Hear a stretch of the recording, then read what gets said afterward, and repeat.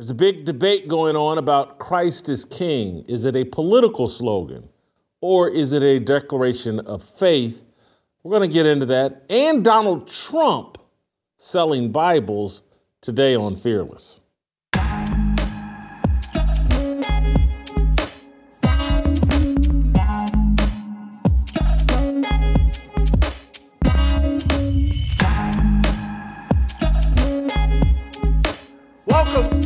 Welcome to Fearless with Jason Whitlock. I'm Jason Whitlock, your host. Happy Wednesday. Thanks for joining me.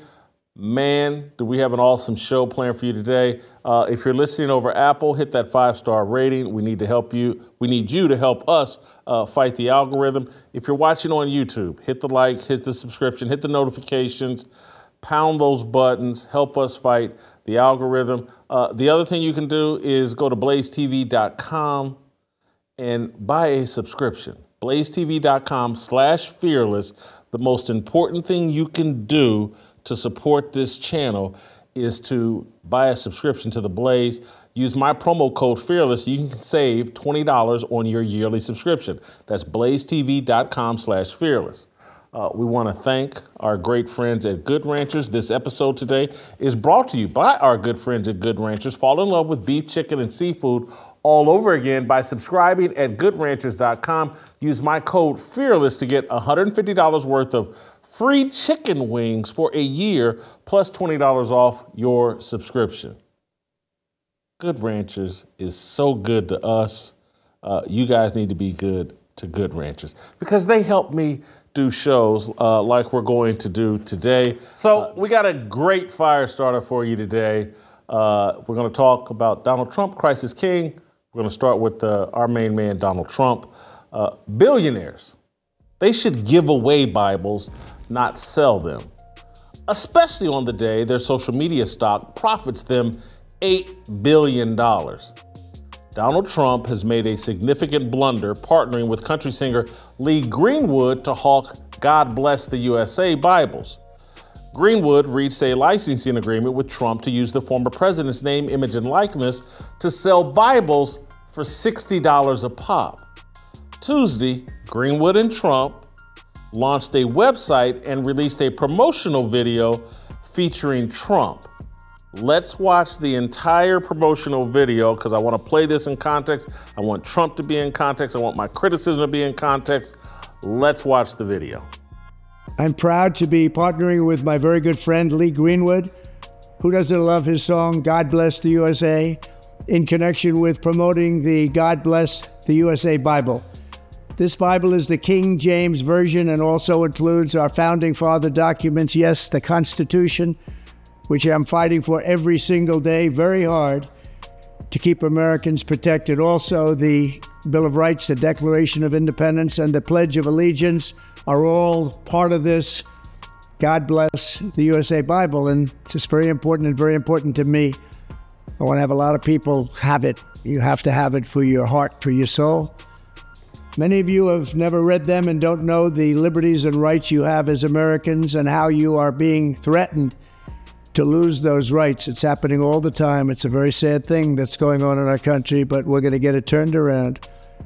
Religion and Christianity are the biggest things missing from this country, and I truly believe that we need to bring them back, and we have to bring them back fast. I think it's one of the biggest problems we have. That's why our country is going haywire. We've lost religion in our country.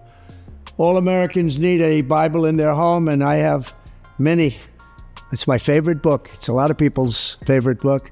This Bible is a reminder that the biggest thing we have to bring back America and to make America great again is our religion. Religion is so important. It's so missing, but it's going to come back, and it's going to come back strong, just like our country is going to come back strong. In the end, we do not answer to bureaucrats in Washington. We answer to God in heaven. Christians are under siege. We must protect content that is pro-God. We love God, and we have to protect anything that is pro-God. We must defend God in the public square and not allow the media or the left-wing groups to silence, censor, or discriminate against us.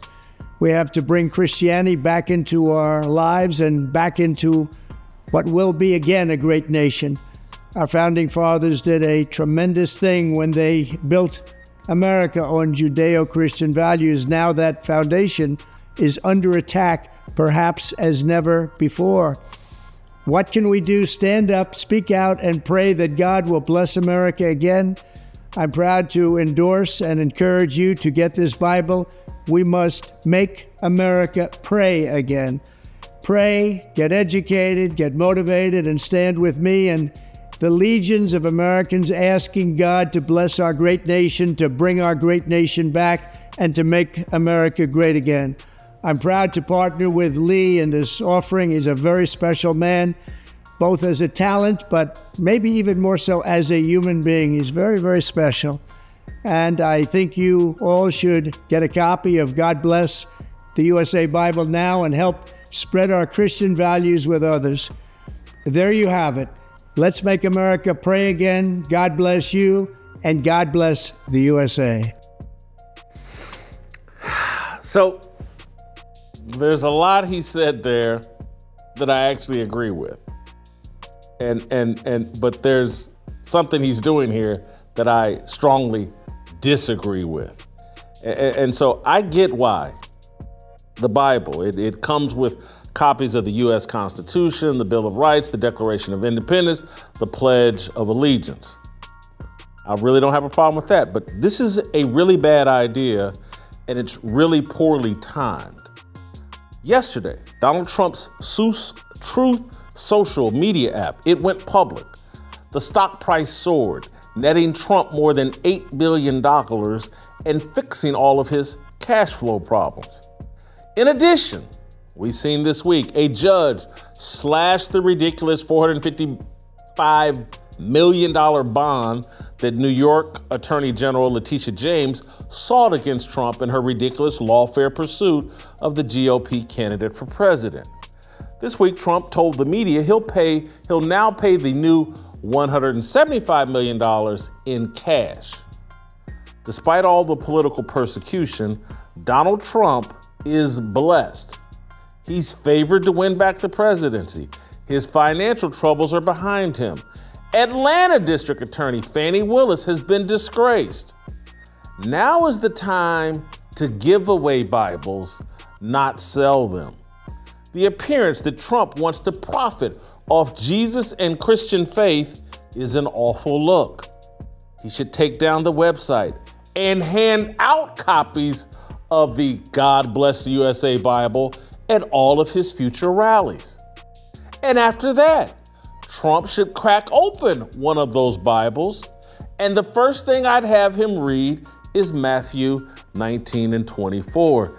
It's easier for a camel to go through the eye of a needle than a rich person to enter the kingdom of God. Rich people, they tend to focus too much energy on securing more wealth or protecting the wealth they already have. It distracts them from securing more righteousness and protecting their spiritual values. They put their faith in money more than God. It's a mistake, a trap. We all make it. I know I have. When we think we can buy everything we need, that's a problem. The truth is, all we need will be provided by God. Trump is not all wrong here. If American citizens studied and understood the Bible, they would be less likely to question the brilliance and fairness of our Constitution, Bill of Rights, and the Declaration of Independence. They would value this country's founding principles. I don't have a problem with packaging the Bible with this country's founding documents. Obviously, the Bible does not need to be packaged with anything. It's a standalone document that requires no endorsement or supporting material. However, we live in a time when the absence of biblical knowledge is undermining the very freedoms that allow us to pursue biblical knowledge. Politicians and institutions are implementing laws, rules, and standards that are defining Scripture as hate speech. The desire for religious freedom and a belief in Christianity inspired this nation's founding. Trump and other political figures recognize that many American evangelicals are longing for a reboot to factory settings. You can see it in the slogans being shouted. America first. Make America great again. Christ is King. Yes, Christ is King is our factory setting. The founders designed a political system that reflected biblical wisdom. Understanding the Bible is the best way to understand our Constitution and our system of government. By selling Bibles, Trump is legitimizing criticisms that argue his political movement is fraudulent, a religious hustle. He needs to take down the website and hand out Bibles.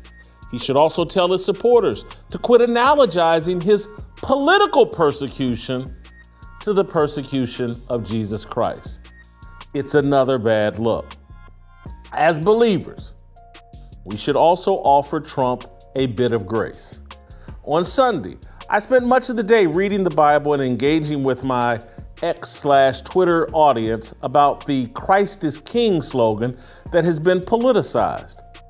A wise responder pointed me to Paul's words in Philippians 1:15, 1 and 15 through 18.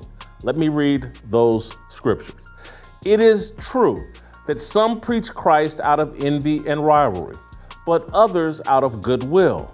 The latter do so out of love, knowing that I am put here for the defense of the gospel. The former preach Christ out of selfish ambition, not sincerely supposing that they can stir trouble for me while I am in chains. But what does it matter? The important thing is that in every way, whether from false motives or true, Christ is preached. And because of this, I rejoice. Giving away Bibles. That would be a great way for Donald Trump to proclaim Christ is King.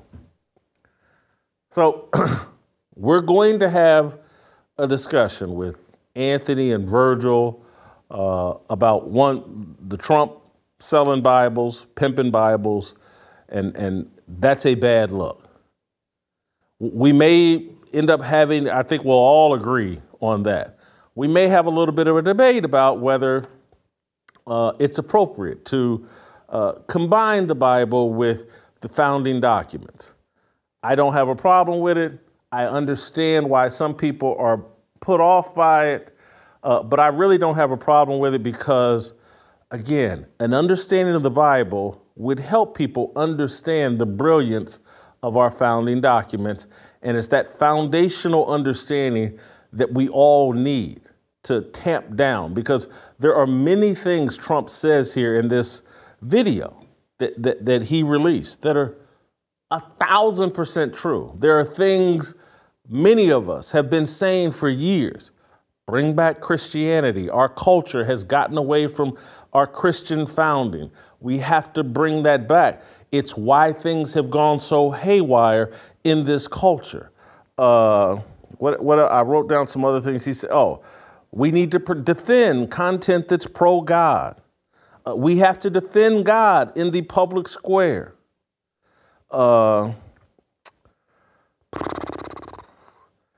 Bring back religion. It's what's missing. These are things Trump said that I think most people, most believers, 1,000% agree with. Packaging that message with, and hey, I got a $60 Bible I want to sell you, and someone has paid me to use my name, image, and likeness, and so I'm going to profit off of this. That's not a good look. That's inappropriate. And particularly when you lose the ability, when you get so caught up in the things happening to you, that you lose sight of like, whoa, look at all these great things happening to me as well. The United States has never, based on my understanding, and I think factually, has never had someone get elected to president, lose the presidency, and then be the favorite to become the president again. And I get and understand why Trump is frustrated, the lawfare, and all the different unfair ways he's being attacked. But let's not lose sight of the fact he's apparently right now headed back to the presidency, just had $8 billion put back on his portfolio because of Truth Social. And one of the reasons why Truth Social is as valuable as it is because of the unfair lawfare and how they have made Trump a martyr. And so a bunch of rocks have been thrown at Donald Trump, and they've all piled up, and now he gets to stand on top of those rocks, and he's even taller. He's got to recognize the blessing in that. And he can't just get caught up in feeling sorry for himself. And I understand the kind of attack he's been under.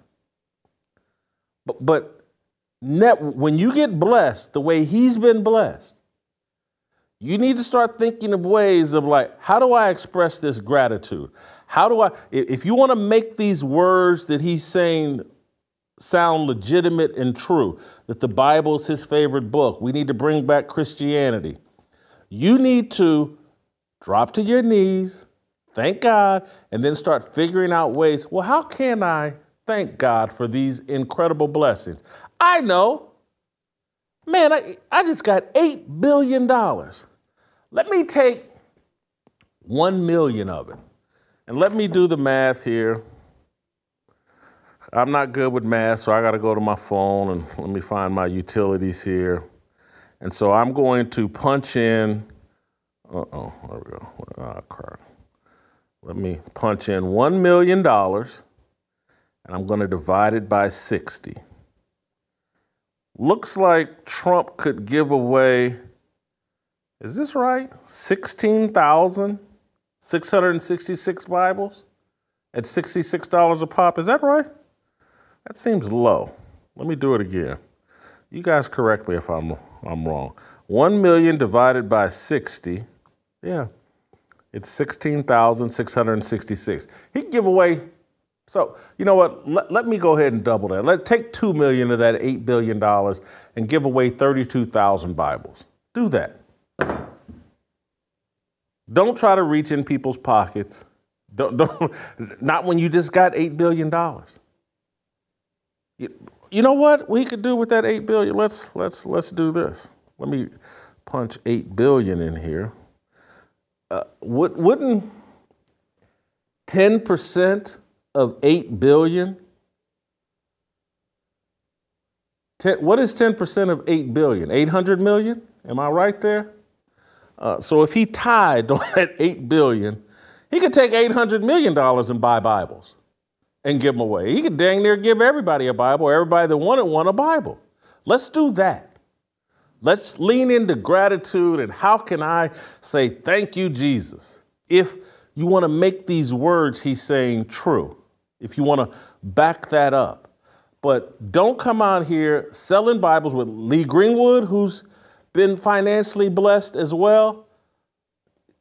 Again, selling Bibles. No, we need a Bible giveaway. And so I want to stop there because, again, me and Anthony and Virgil, we're going to talk about the Trump deal. Then we're going to pivot and talk about this whole Christ is King debate, because there is people are so frustrated and they are politicizing Christian faith.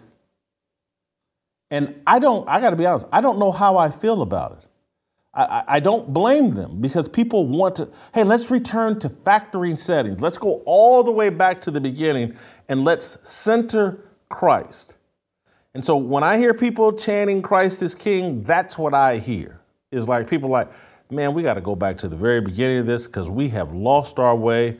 We moved off our foundational belief that Christ is King. Let's restore that and then evaluate the world from that perspective and start coming up with solutions that celebrate, honor, glorify, back up that. It's been turned into this very divisive issue, partially because of the Candace Owens Daily Wire controversy, but this Nick Fuentes guy that everybody seems to know a great deal about, but I don't. But I get why people are shouting Christ is King, and I understand why it's popular. Anyway, I'll discuss it with Anthony and Virgil just around the corner. Before I do that, I want to talk with you guys about my great friends and our great friends at Cardio Miracle. Man, I can't give a more sincere endorsement every time I share the good news of our sponsor and friends, Cardio Miracle. The team at Cardio Miracle are patriots. They're health and liberty advocates and passionate about the well-being of the unborn. Cardio Miracle has over 50 of the finest food, plant, and herbal ingredients that help stimulate your body to create safe and sustained nitric oxide like you did as a teenager or as a 25-year-old. It can replace most supplements you take daily with each delicious glass. The energy, clarity, and stamina it provides all day and even at nighttime is amazing. I've been taking Cardio Miracle for more than 90 days and I'm blown away at the results and how I feel and how my workouts have improved. I'm blown away about all the different, I've probably now sent Cardio Miracle to at least 20 of my friends and family members. And I have not gotten one bad review. All I've gotten back is like, man, Jason, this has improved. That has improved. I told you all last week about my mother and her blood work and how ecstatic she is. Our producer, David Reed, the results he's getting.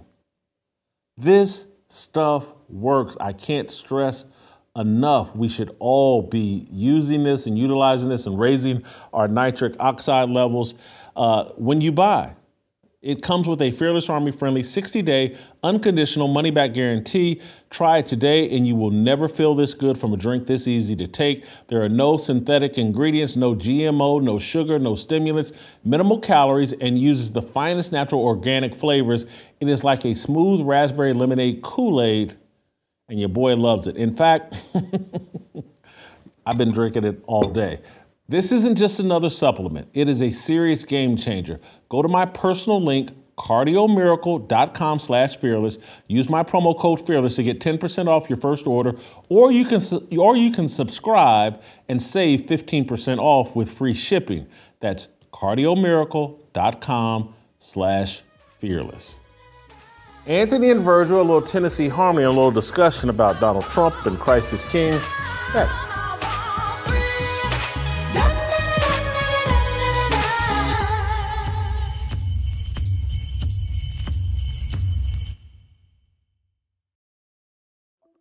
Hello, Fearless Army.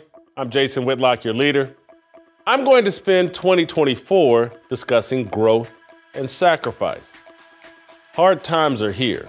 Harder times are coming. What has stopped American growth and caused a regression in fundamental freedoms and values? A lack of sacrifice. Our ancestors sacrificed for our benefit. We have not sacrificed to protect the progress they died for. No sacrifice, no freedom. What impedes man's willingness to sacrifice? His ignorance, his perversion, his pride, his ingratitude, and his cowardice, his rejection of God. The Bible is a story about the power and the necessity of sacrifice. Sacrifice is the sun, rain, and fertilizer of growth. Growth is our life purpose. Grow in the knowledge, wisdom, fear, obedience, and reverence to the Most High. Growth requires sacrifice will be our theme for Roll Call 2.0 this summer, June 1, right back here in Nashville. We're excited to welcome you. Let me spend a minute explaining what GROWTH actually stands for us in the Fearless Army. The G is for game plan. In order to properly grow, it's essential we work from the strategic game plan spelled out in the Bible. The R, responsibility. As we grow as men, we understand and accept our responsibilities to God, family, and teammates. The O, ownership. We embrace ownership of our destiny. Outsiders do not determine our fate. The W, wisdom. We honor, value, and share the wisdom imparted to us by elders, coaches, and leaders. The T, trust. We must be worthy of trust. The reliability of a man's word defines him far more than popularity and material possessions. The H, humility. The reward for humility and fear of the Lord is riches and honor and life. That's straight from Proverbs 22 and 4. Come join us in Nashville as we talk about growth and sacrifice, and how without sacrifice, there will be no growth. Roll Call 2.0 right here in Nashville, Saturday, June 1st.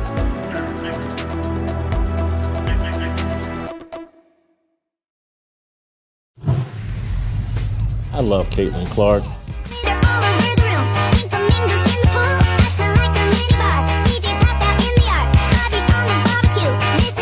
Perhaps I was too caught up in defending Clark from her bigoted and jealous critics. Yeah, that'll go in the record books as Caitlin Clark is the all-time, whatever it is. I don't even know what the number is, but that's the way it'll be.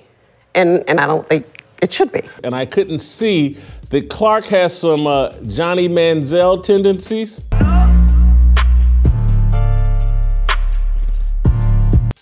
Foolishly, I thought a young woman from Iowa wouldn't act as arrogantly as a Texas quarterback. What does this word mean to you? Cabo. Good times. At this point, it's quite clear Caitlin Clark isn't much different from Colorado quarterback Shedeur Sanders. You guys remember Shedeur that gets all up in everybody's face and points to his watches? What are your superpowers again? I'm rich.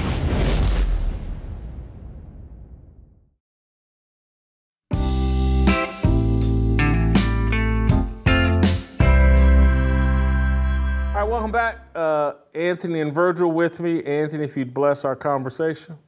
Father God, we thank you for today. We thank you for your blessings. Father, help us to continually to embrace truth because we know that your word is truth. We thank you.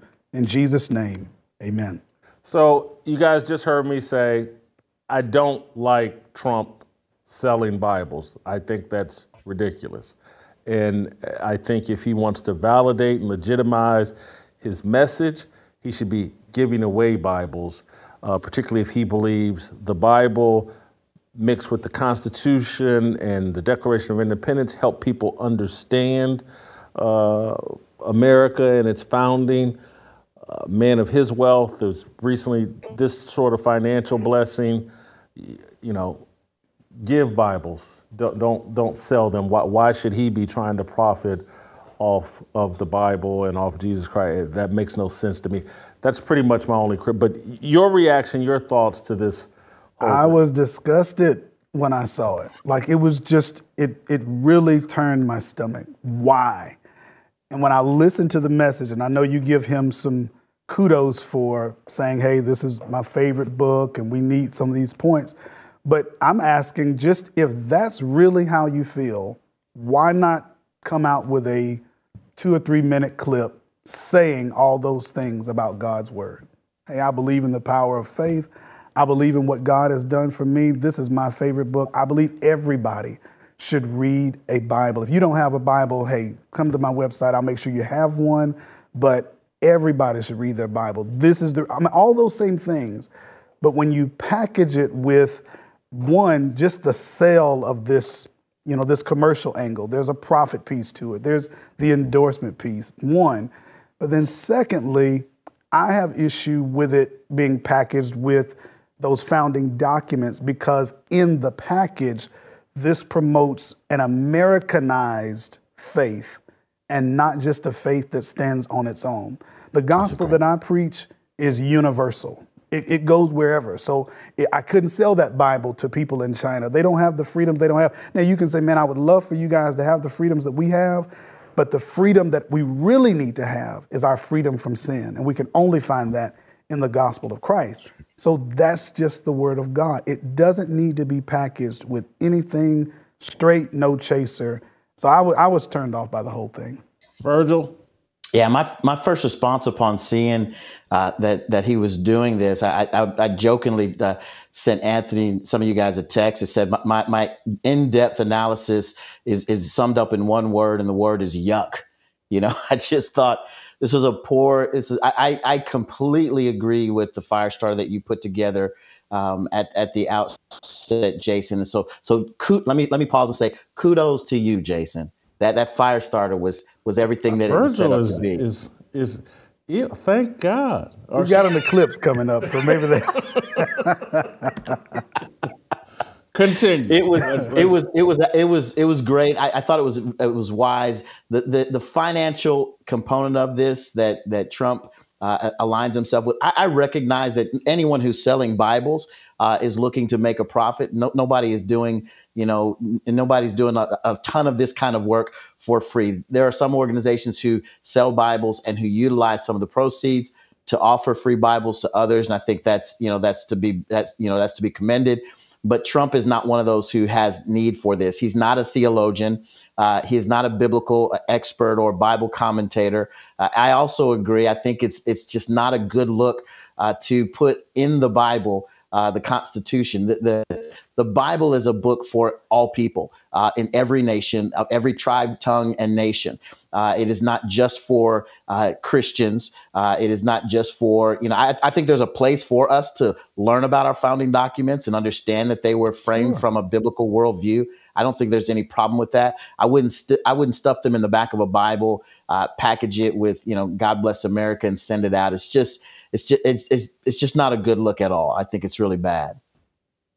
Let me play devil's advocate a little bit here, that Trump is trying to reach an American audience. Oh, yes. So he's not concerned with anybody else on the globe. And he's arguing that, look, the freedoms that we all value here and are instilled in our founding documents, the source for them are the Bible. And I know some people have a different interpretation of history, but I think if you go back and read what any of the founding fathers said, and then if you just go look at the principles and concepts set up the way our system of government is, it's consistent with what he's arguing, that the source of all these freedoms, and we have this debate, it's like Vince Ellison, who's come on this show, we have a fundamental disagreement going on in this country right now about where our rights come from. Right. Do they come from God or do they come from government? And so Trump, in not the way that I would do it or any of us would do it, is trying to tell people, I think, he's not being effective, and he's trying to profit off of it, which is a mistake, but he's trying to tell people, like, no, your rights come from God. He actually says that in this deal. And there is that fundamental debate going on that is, someone does need to stand up loudly and proclaim, hey, our rights come from God, and don't get caught up in this government stuff. Don't get caught up in all this detachment and secular worldview we got going on. We got to go back to the foundation, and it's the Bible. And so he's a politician. He's not a theologian. He's not a minister. And so he's selling that message in his mind in a way that's appropriate for a politician. You've introduced some more problems then. Why not, if that's your heart? He says it's his favorite book. He says that this is what I don't believe love. that. Well, okay. I don't believe that. All right. Again, it's hard for me. I probably shouldn't judge. Yeah. But I am making that judgment. So if we say, if that's what he truly believes, then his life is the selling point. Everything about his life will radiate, this is why I believe what I believe. So much so that my pattern of my life is conducted off of God's word. How I look at policy goes back to God's word. How I interpret history goes back to God's word. That's if you really believe it. And again, I'm still looking at the redundancy of, why do I need to sell a Bible to do this? Why do I need to sell and package the Constitution to do this? I mean, there's so many free apps, free Bibles. This, and I'll say this as well. He has probably the most profitable megaphone that we could say historically. I mean, his tweets prior to running for president, where everybody stops. Every tweet broke the internet because of that megaphone. So again, with that megaphone and platform that he has, here is a post on my website. Here's a post on Truth Social on a day that was very, profitable for it or whatnot. Everybody's already looking at it. Let me tell you guys what I really believe and why I think this is such a critical point in turning our nation the right way. I think everybody needs to read a Bible. I think everybody needs to read the Constitution. I think everybody needs to look at this. And this is why I believe what I believe. Mission accomplished. But to sell a Bible, now that corrupts the message. And as a communicator, you don't want anything to corrupt the message that you're really trying to get across. So I see it as Trump often corrupts his message. His own message, yeah. He does that a lot. Yeah. And so, Virgil, and then Anthony, you chime in as well. What do you think of Paul saying, even when it's not done with the best intentions, they're preaching Jesus, I rejoice. How do you respond to that, Virgil? No, I saw that you'd quoted the text from Philippians, and it's a powerful message because it's one where Paul is in prison when he writes the letter to the church at Philippi, and basically makes the statement, I am in prison, and there are those bad actors who are trying to take advantage of my imprisonment. But whether or not they have great motives or poor motives, it doesn't matter so long as Christ is preached, and Christ and Him crucified is preached. I think that's a wonderful way to look at it. To the point you made earlier about our rights come from God, not government. It's difficult to acknowledge that when you have a Bible that has both God's word and then it has governmental letters, Bill of Rights, Constitution, those kinds of things that are attached to it. It corrupts the message to the point that both of you men are making. I'm not mad at Trump for making money. I'm glad that he made money on Truth Social, especially in light of all of the pushback that he's getting in New York and the like with some of these lawsuits. I'm happy that he made the money and is able to pay his bills. I just wish, to the point you both are making, that he wouldn't get in his own way. He made money on Trump sneakers, selling it to young people and those in the Black community. There were those who were hyped up on the image of him, being put in jail. The picture of him that went viral. Yeah, the mugshot that went viral of him. All of that is, he's a hype man. That's exactly who he is, and he's appealing to different segments of the American audience. I totally get that. I think if we can think about it in light of that, it doesn't really raise a big flag. It's more of who Trump is. It's more of an indication that he's able to, with the best of intentions, to get in his own way and to produce bad looks for himself. And as president, we're only going to see more and more of this kind of behavior. Anthony, I know why you were repulsed. And you didn't use these words, but listening to you talk now and listening to this conversation, it's like, man, we just had a used car salesman sell the Bible. Mm-hmm. Yes. And yes. And again, and it may be unintentional on Trump's part, but that is what happened. And so I get why. And if to me, this is such a simple solution, and this is where I wonder about the people around Trump or his willingness to listen to people around Trump. But you just made $8 billion. If this man had just come out and said, you know what, I'm giving away 8,000, 18,000, 20,000, 800,000 Bibles, because that's how thankful I am, and that he had just left it at that, nobody would be able to, we couldn't offer any criticism. No. But because of the political angle, because of the used car salesman tactic, now it corrupts even what you're wanting them to get out of it. You'll have a lot of people who have criticized to say, man, read the very Bible that you're talking about, gather some insight from that about what you're doing. To your point about what Paul was saying, and I think we have to be careful because that scripture is being used to validate some other issues. Paul is speaking, as Virgil pointed out, primarily about how they were treating him. They were using his faith in Christ as a mockery. And he's saying, hey, if Christ is preached, I'm good with that. But what he's not saying is that I condone by any means necessary. That Yes. he's really saying, hey, I have my faith in Christ and I know why they're attacking me. But at the end of the day, they don't realize they're actually preaching Christ. But let's not use that to validate any other nefarious reason why we may use Christ as well. So I want to pivot to the Christ is King discussion. And this has all come to a head in a big conversation.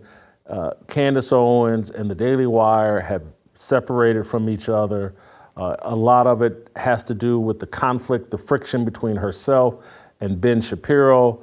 Candace seems to be new and passionate in her faith right now, and Ben Shapiro is a Jew who runs the Daily Wire, or who founded the Daily Wire. Jeremy Boring actually runs the Daily Wire, but they've been going back and forth, particularly ever since October 7th and the events that happened in Gaza and between Hamas and Israel.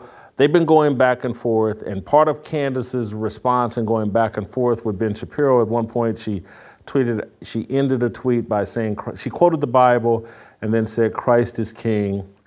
Some people have interpreted that as anti-Semitic. And so Andrew Klavan, who works at the Daily Wire and obviously is friends with Shapiro and certainly had a working relationship with Candace Owens, he did a podcast this weekend where he criticized Candace Owens and kind of alleged that Christ is King is being used by people who are anti-Semitic. So I want to start there and play this clip from Andrew Klavan where he said, the Christ is King is being used by people who are anti-Semitic. Let's play the clip. When I did this, by the way, the priest who baptized me said, Christians won't accept you. You'll still be a Jew. And I said, well, I am. That's my race. I'm a Jew. I'm proud of my race. It's a great race. It's done many, many great things, including write the Bible. And, I am a Jew. But that hasn't happened at all. Christians have welcomed me with open arms, except this Christ the King anti-Semitic crowd. Christ is the King.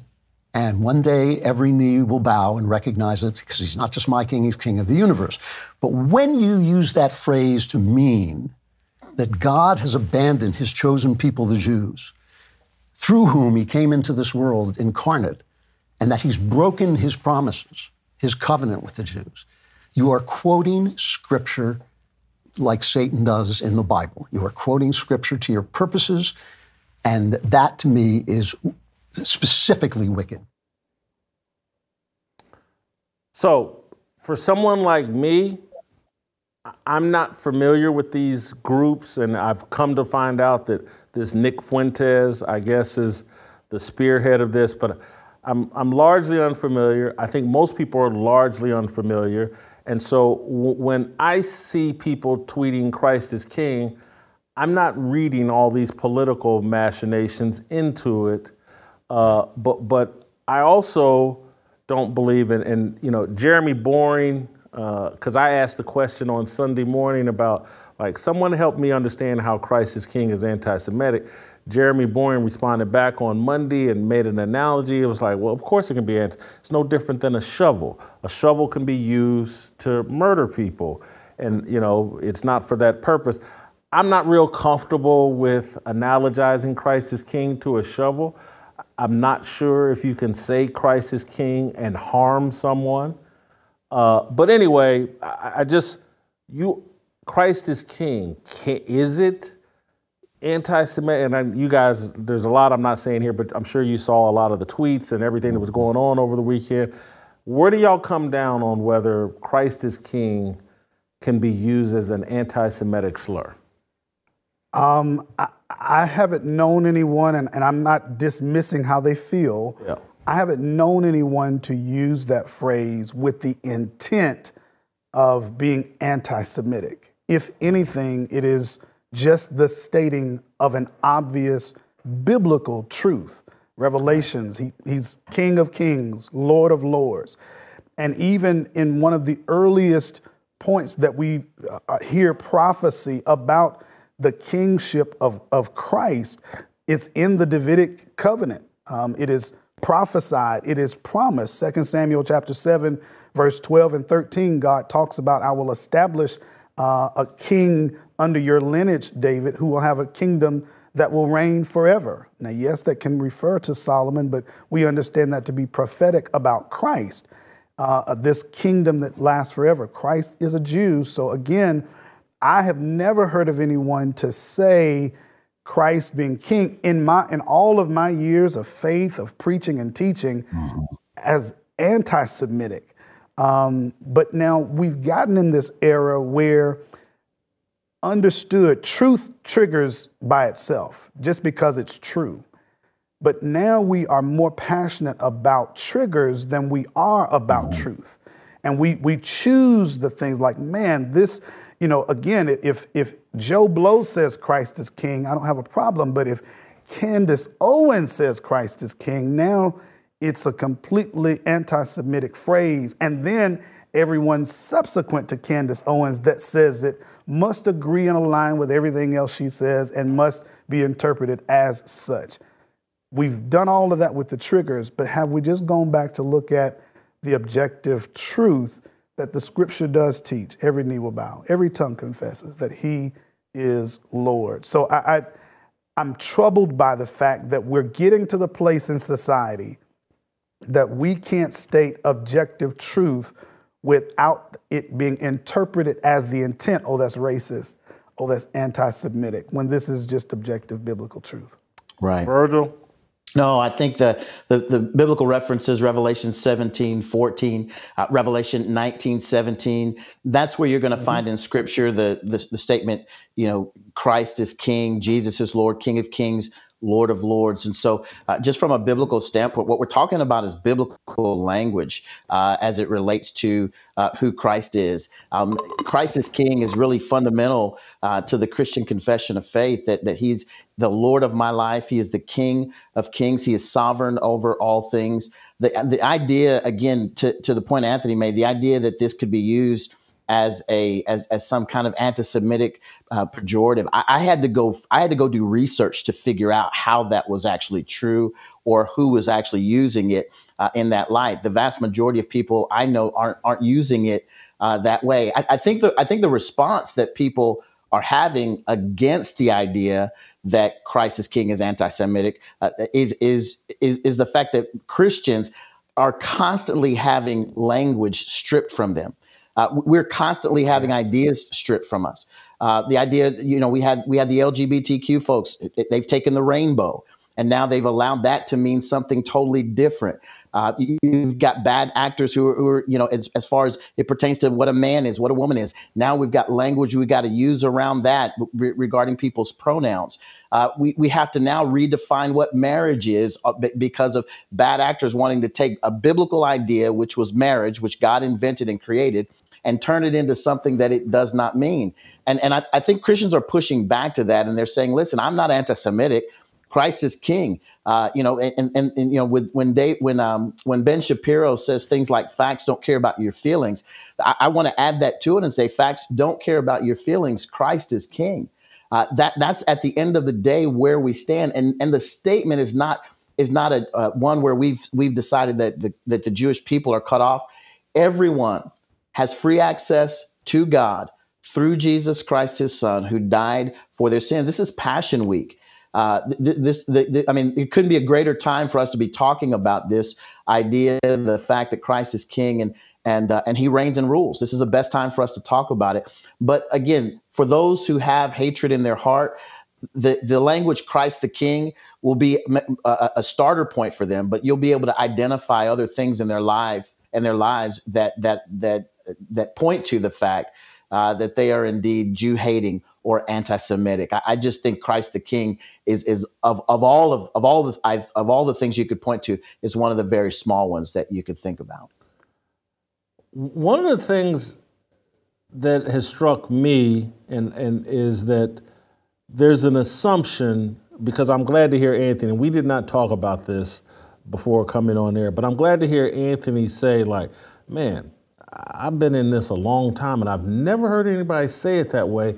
And so there's an assumption among, I think, some people that whatever their experiences are everybody's experience, or that we know what you know. That it's like, now hold on, I've been having a religious experience in this lane for 40 some odd years, 50 years for me, and this has never been on my radar. And so when I say to people like Nick Fuentes, yeah, I've heard about him, but I don't know nothing about him. And I'm not saying that because I'm ducking him or whatever, but just my day-to-day life doesn't take me down that lane. And so I'm not aware of these people that are saying Christ is king and mean something else by it. And I don't know enough about Nick Fuentes to evaluate what he means when he says it. I have to take your word for it. And then you get upset when I say, well, I'm uncomfortable taking anybody's word about because I've seen myself mischaracterized. I've seen others mischaracterized. And that, well, you need to get up to date on it so that you can be this perfect human being. And so we just have to be careful of that. I'm very cognizant of the fact that I live a unique life and have been in lanes where I don't expect white people or Jewish people or heck, even some black people to even understand what all I know. Sure. I try to tell people all the time, I don't really know that much. But that's where I've been uncomfortable with a lot of the discussion is the animus or the hostility or frustration. Well, how do you not know this?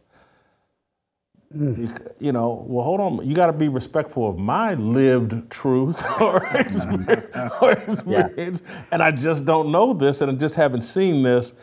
So I find all of this fascinating. I do.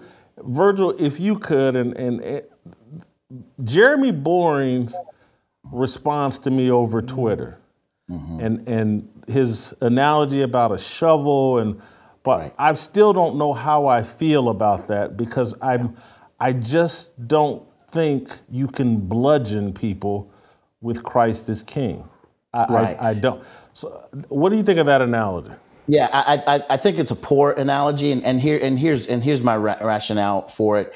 What do we now do as a result? Do we get rid of all shovels? I mean, is no one now supposed to use a shovel because someone can be hurt by a shovel being used in the wrong context or the wrong way? That's a flawed analogy and a difficult. All of it breaks down at the end of the day. Jason, you've had people come on this show and use the N-word with the hard ER. Right. And you've had to determine based upon the context of what was said, whether or not they meant it in a way that was hurtful or harmful, or whether they were using it from a standpoint of an explanation of something. I think it becomes incumbent upon the person whose feelings are hurt for them to seek out clarity about what it is they're trying to determine. It's not my responsibility as a Christ follower to say, oh, I guess Jewish people are going to be offended or could possibly be offended. I'll erase that language from my vocabulary so that no one's offended. That's not how this works. We're free to say and express ourselves in whatever manner in which we see fit. And if someone is hurt or harmed or their feelings are hurt, they have the responsibility to ask additional questions, clarifying questions, to understand what the intent was behind what was said. But to be a Jeremy Boring, running one of the largest media outlets out there, to insinuate that perhaps we can't use that language because it is definitely anti-Semitic, I think is problematic at least, and needs to be really rejected altogether. I looked at his response, and I just looked at it again. When he tries to make the analogy about shovels, he's trying to make the argument that now, because it has been used as a murder weapon, shovel ceases to be a gardening tool. It now becomes a murder weapon. And that's where this analogy breaks down. Just because someone misuses the phrase Christ is king does not now redefine what it objectively means. Even Jesus talks about his disciples. He says, you'll know they're my disciples by the way they love one for another. If people are using the phrase to incite violence, if they're using the phrase with negative or harmful intent, they are displaying, he must not be my king because I'm not acting in the way that the king would have me to act. But then he shows his hand, Jeremy does, by giving his second analogy to say, if I use the phrase to my daughter, eat some cornbread, that's one thing. But if I responded to a black person's post and said, eat some cornbread, well, you're telling us you actually mean that in a negative and pejorative manner when you say that phrase, but it doesn't change what the phrase objectively means. So obviously intent is there. I'll end it by echoing what Virgil is really saying in this. Rather than being a point of offense and being a point to cancel everyone, let's make these opportunities as a point of conversation. What a great day it would be for Ben Shapiro or any of those who were offended when Candace Owens tweeted Christ is King. Hey, what do you mean by that? Right. And then she could say, hey, I'm saying because of X, Y, Z and what's going on with Israel and God, that's what I'm saying. Or she could say, hey, I was reading my Devo this morning and this phrase illuminated. I was reading the scriptures and I just truly believe that. And that's it. But we've gone from points of conversation to now points of offense and gone even further to points of legislating language to where now, Jason, you can't even use the phrase Christ is King because if you do, you're anti-Semitic. Right. And so the bigger picture question, or one of the bigger picture questions I've had, or positions I've had, and I think I told Virgil this weekend, is what I've done, and this has been going on maybe for 15, 20 years, is I don't care what anybody thinks about me. And I mean, I really, really believe that in my heart, and I try to live that out. And so I try to evaluate people not on what they think about me. I try to figure out, what do they think about God?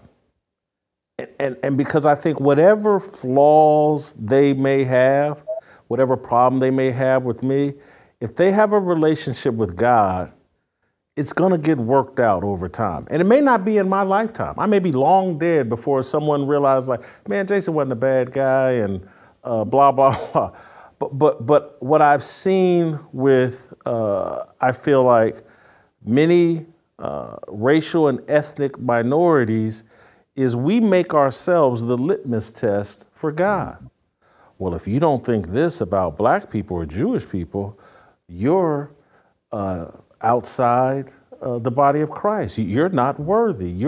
We can take your rights and we can smear you and do everything. And I just don't feel like I'm that important that what people think about me is a determining factor on how good of a person they are. And this is my bias. I tend to think what they think about God is far, far, far more important. And if we could get to that standard and people quit taking all this personal offense and people quit this idolatry of their own race or ethnicity or their chosen or whatever, if we could get rid of that and center God, we'd have less problems and we'd all have more free speech. It would. I can see where you're going. Because we read a Bible, the Word of God, that He tells us in the Word, it's going to bring a sword, meaning a division, because it's truth.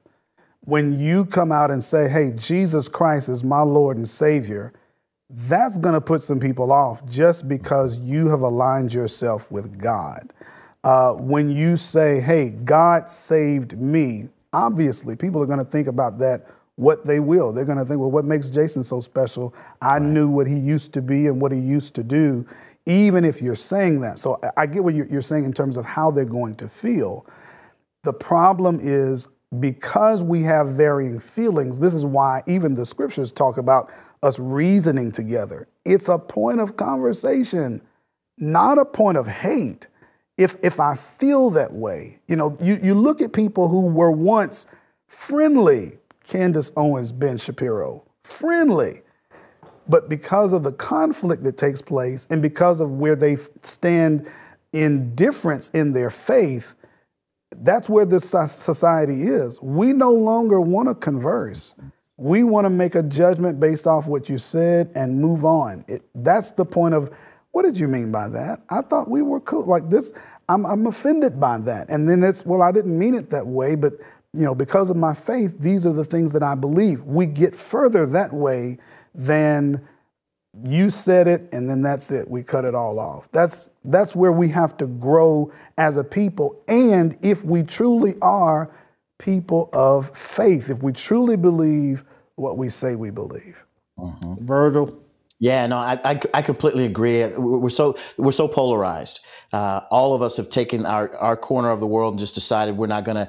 The two shall not meet, and that's a big problem. The other thing is this ever moving target of what it means to A, be a racist, or B, to be anti-Semitic. There's an ever growing, ever moving target, it seems to me, of those issues, and we have to have the standard of God's word to say this is wrong and here's why. Or if someone's going to be personally offended, they're willing to have a conversation with the person who offended them to say, hey, I was offended. I mean, Anthony just laid this all out. I was offended. Here's why. Here's what that's meant to me. Is that what you meant? And to have conversations rather than cutting people off, calling it a day, and smearing others to say, hey, you're anti-Semitic or you're a racist. Over time, those words begin to mean, less and less. It's almost to be charged anymore with racism. It's a meaningless charge nowadays because of all of the things that have now been thrown into the definition of what racist or racism actually is. You definitely don't want that to take place with the idea of anti-Semitism, but I think they run the risk of that. Those who utilize the term and who are Jews, who hate, who are upset about language that's being used. Many of them will run the risk of that if we're not defining our terms, if we're not willing to have conversations, if we're not willing to be more open about how when you say Christ is King, it does not mean I hate Jews. In fact, I love Jews. And I want to see all of them come to a saving knowledge of Jesus Christ. If I believe my faith to be true, that would be my response to those that don't follow, whether Jew or Gentile. If you're not following Christ, at the end of the day, Jason, it goes back to what you said. What you think about Christ, what you think about God, that's all that matters. And what you call me or think of me as is irrelevant. Ultimately, at the end of the day, all it boils down to is, what do you think and believe about Jesus Christ? And I just refuse to give ground as it pertains to who Christ is. Christ is indeed King. So I want to play this other clip, and this is from Andrew Cleveland. This would really blew my mind and confused me, and wanted to hear from you all on this. And I have respect for Andrew Cleveland and the people at the Daily Wire, but Andrew Cleveland, as he said in the first video, he's a Jew by birth. He is a Jesus-believing Jew. The last 20 years, he converted to Christianity. He is a Christian. But he went on to defend Ben Shapiro and I think Jordan Peterson and argued basically that, even though they're not Jesus-believing, God is happy with where they are. I want to play the clip, and I want to hear you guys. Is this sound logic? When you spit that phrase at Ben Shapiro, my friend Ben Shapiro, and I understand this. All of you who love Ben, and I love Ben, and Jordan Peterson, you all want to see them find Jesus because you know what joy and freedom that gives you, and you certainly feel that it alters your relationship with God. But when I think about this, to be honest with you, and I know some people will disagree with this, but life is not a game show where you guess the name of God and you get to go to heaven. Honk, yes, the name is Jesus. I look at Ben's life and I think if Ben were to embrace Jesus Christ, it would cause devastation to his family, to the people who love him, to the people who listen to him, to his position in the world. I just have this feeling that God has put this guy where he wants him to do what he wants him to do. And as you know, I feel that, the Jews are not abandoned by God. That didn't land well with me in terms of does God really want people outside the body of Christ? No. Okay. No.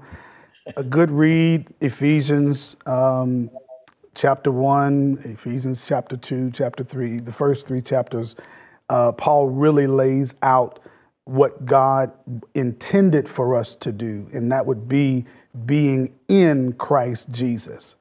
And so Paul tells the church at Ephesus, he tells the church at Colossae, he tells the church at Corinth, get in Christ. How are we into Christ? Baptized into Christ, into his body. So I appreciate what he says when he says, hey, I have a feeling that God wants you to be. God bless you for your feelings. But God's word is his say on his feelings, his intent, and his will. And so that's where I have to leave it. And again, that's why Jesus tells us, I came to bring a sword. And what he means again by that is when you accept him, it's going to put at times father against son, mother against daughter. People are going to have to decide you're either in Christ or you're not. And that's what Jesus came to do. So if you decide to live a life to say, hey, you know what? I don't accept Jesus. I've heard Ben Shapiro say, hey, I don't believe that Jesus was the Messiah. I believe he was a good guy who, he says, led a revolt against Rome and was unsuccessful. That's why he was crucified. That's what you believe. God's word speaks directly against that. If he is not your Lord and Savior, hey, you stand in the hands of a just God. And that, again, I love Ben. I love all of God's creation. I love all of his people. But everybody is subject to God's word and his will. Yeah. Virgil? Andrew Klavan is espousing what's known as inclusivism. He doesn't lean into universalism. The idea of universalism is that everyone gets to heaven, regardless of whether they confess Christ or not. His idea is more of an inclusivist idea, the idea that, God's included some very special people. For him, it's the Jews, men like Ben Shapiro who are doing great works. If we follow the logical conclusion of Andrew Klavan's thoughts there, then what we have is works righteousness. We have Ben doing good works. He's doing what God sent him to do. And so as a result, he gets a pass. He doesn't have to go through Christ and he gets in. Scripture is absolutely clear that there is no other name given among men by which we must be saved, but that which is Jesus Christ. That's in Acts chapter 2. When we think about the fact that God the Father sent his one and only Son, and again, we're thinking about this during the Passion Week. We're going to be celebrating Resurrection Sunday this Sunday. The whole storyline around God the Father sending his one and only Son on behalf of all, so that those who repent of their sins and place their faith in Christ would receive eternal life is paramount. And if he as a Jew who's come to a saving knowledge of Christ believes that, then there is no other way for Ben to achieve eternal life, get to heaven, but going through Jesus Christ. I've heard Klavan talk about this at a later point. I think he jumped on Chuck Knox and the guys over there at Cross Politic, had a conversation with him, and he initially tried to clean some of the language up and fix it, because again, when he was responding to all this, it was right after the announcement had happened. When Klavan made this particular podcast, it was right after the announcement of Candace Owens' departure, and he was kind of off the cuff. And so it's with that I kind of gave him some grace on the first pass. But when the guys took him to task on the second pass, in my estimation, he actually doubled down. He tried to kind of clean it up a little bit. Well, I probably should have been a little bit more direct in my statements. but he still left the door wide open for this inclusivist position of, guys like Ben, God's got him where he wants him. Well, I agree. God has Ben exactly where he wants him from a standpoint of God is sovereign over all things. So he knows where Ben is and what's going on. But the desire for God, by God, according to Scripture, is that Ben would come to a saving knowledge of Jesus Christ. He would repent of his sins and place his faith in the finished work of Christ. There was a guy in Acts chapter 10 named Cornelius, and he was a devout man, good guy. But God still called on Peter to come to visit him, to preach him the gospel of Jesus Christ. And he has to put his faith in Christ, and he was baptized into Christ. So this idea of he's a good guy, he does good works, it's literally textbook, a scenario where someone could say, hey, let's leave Cornelius alone. He's a good guy. And God says, no, he still needs to be in Christ Jesus. And I just think there's this belief that, the cost is too high for him. Okay. Right. And his family's going to be ruined. Yeah. His position, would be undermined. This will cost him money. Don't you understand that? Yeah. Yeah. And so God doesn't want him to lose money. He doesn't want his family upset. This is the same God that did not withhold his own son for our salvation. So if we're talking about a cost, it cost him his life. I think that's worth way more than all the money in the world. I'll give you the final say. Yeah, this is the same God who also said in his word, what would it profit a man to gain the whole world and yet lose his soul? We definitely want to see Ben and all Jews, Gentiles, all folks who are outside of the faith come to a saving knowledge of Jesus Christ. And it couldn't be a better time for them to think about that and to consider that than they can during this week, which is the week of the Passion, the resurrection of Christ. And so I want to add this I don't want to call it CY, my rear end, but just for clarity. My father, I love, respect, passed on great wisdom. I love my father, respect my father. He died outside the body of Christ. He was not a believer. And so the same thing I wanted from my father. And so the love, respect, and admiration I have for my father, same for Ben Shapiro and other, there's no different standard here. This isn't some little hostility towards Jewish people, because there is no hostility. Right. It's just like, hey, come on over here, brother, and trust me, it's good over here. It's the exact same thing, and don't look down. Comparing this man to my father, I couldn't give him any higher praise. Right. But in error, my father was in error, and so anyway, we will play some harmony. Thank you guys, and we'll see you tomorrow.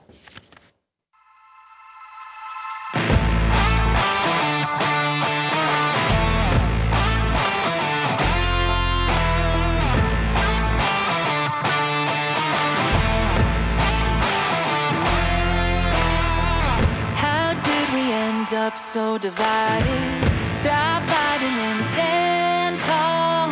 We used to be a nation, one united. Now we're headed for downfall. God, let your light shine down. What we need more than anything now, harmony. Let's make a simple vow. Let's come together now. Harmony. Put all your weapons down. Love one another now. To wake up, choose love, my sister, my brother. See through the lies they tell us.